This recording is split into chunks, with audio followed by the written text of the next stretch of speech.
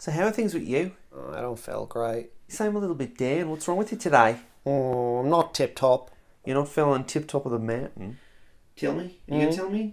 You don't want to tell me? No. Why don't you want to tell me? Well, what's wrong about it, you silly goof? Come over here and tell me. You have it again? Yeah. How do you have it again? I'll have it again. A bit of a dicky tummy? No. You got to do something about that bit of a dicky tummy you've got now.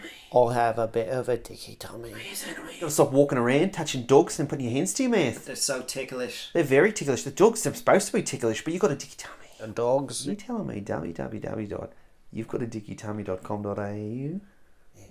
I've got a dicky tummy. You've got a dicky tummy right now. Got a dicky tummy. Can you be quiet over there for a second? My friend's got a bit of a dicky tummy over here. Why don't you come over here and tell me a secret right now? Tell me. I've got a dicky tummy. You've got a dicky tummy. I've got a real dicky tummy. Are you telling me you've got a bit of a dicky tummy? Keep I'll be sitting here all day talking about you, worrying you're going to have a bit of a dicky tummy, and you've got a bit of a dicky tummy. We can't even go to the beach now. I'm sorry. Can you keep it down over there? We've got a bit of a dicky tummy.